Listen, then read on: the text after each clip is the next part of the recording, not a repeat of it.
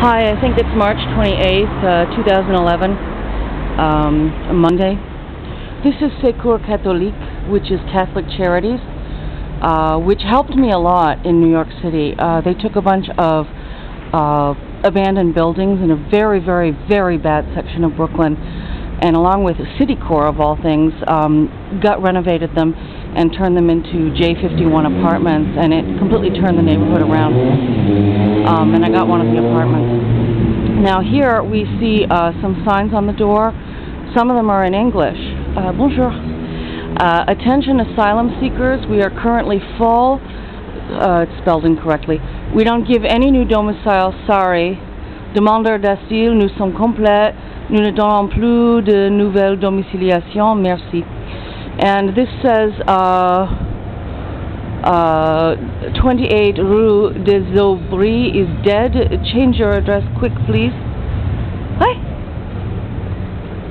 Bonjour, monsieur. Oui.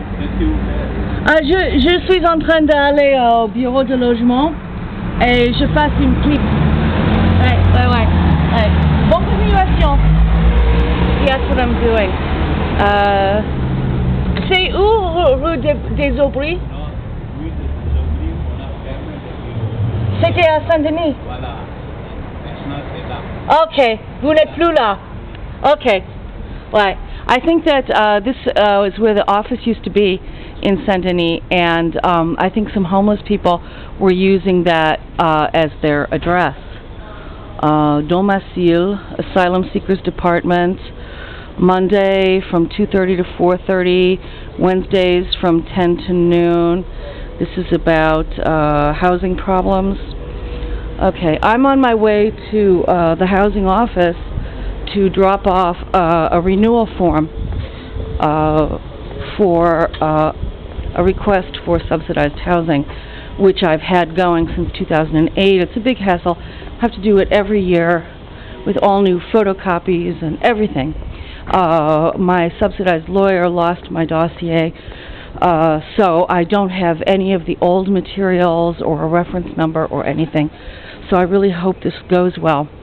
I've gotten some inquiries from people about what it's like to come over here to Europe and be homeless, and I assure you it's very bad. Don't do it, okay? I've got to mail something. Yeah, you know, there aren't food stamps here. There is a food bank called Resto du Cœur, and it doesn't even run during the summer, during the warm weather. For example, it stops, I think, in April, and it doesn't start up again until the cold weather. And I have an abusive spouse. I've filled out police reports and everything. There is no shelter for me anywhere in France. And it has been recognized since 2008 that my life is in danger. And I have no priority whatsoever because I have no child. And there's nothing you can do when your spouse is abusive here. He's, you know, our family doctor can see he's not well and has asked him to see a psychiatrist, but he has the right to refuse that. There's nothing I can do about it. And if he is getting any help whatsoever now, I'm not aware of it, and I don't have the right to know about it. This is the law here. It took me about 10 years to get through to SOS Femmes Violence. They are closed on the weekends and holidays. I finally got through to one of them. It took really about 10 years on the phone, and they were actually quite nasty to me. So they're really completely useless. You know, if you are disabled, as I am, benefits are means tested.